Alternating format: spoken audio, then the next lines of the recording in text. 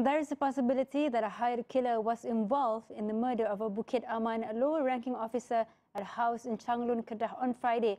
Deputy Prime Minister Datuk Seri Dr. Ahmad Zahid, who is also the Home Minister, said police believe that a foreign shooter might have been hired by a local triad.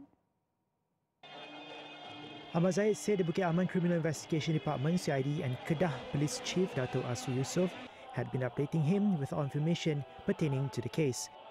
Pihak Jabatan Siasatan Jenayah Bukit Aman dan juga Ketua Polis Kedah telah mengemaskinikan semua maklumat kepada saya, dan walaupun mungkin ada penembak upahan daripada negara di luar Malaysia ini, tetapi dengan kerjasama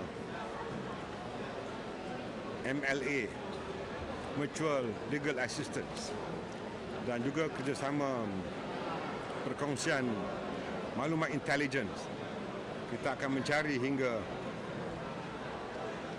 kita memperolehi dan menangkap serta membawa ke mahkamah jika anggota yang membunuh pihak polis berkenaan. In the 10:25 p.m. incident, Sub-Inspector Abu Hashim Ismail, who was attached to the Bukit Aman CID, died on the spot after he was shot 6 times, 4 of which struck him in the back.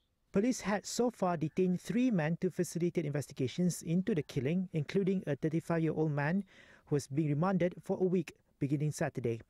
Meanwhile, Ahmad Zahid extended his condolences to the victims' family and promised to assist them. Deputy Prime Minister also praised the commitment by the police in reducing the crime index despite being fully aware of the risk they were dealing with, including while on leave.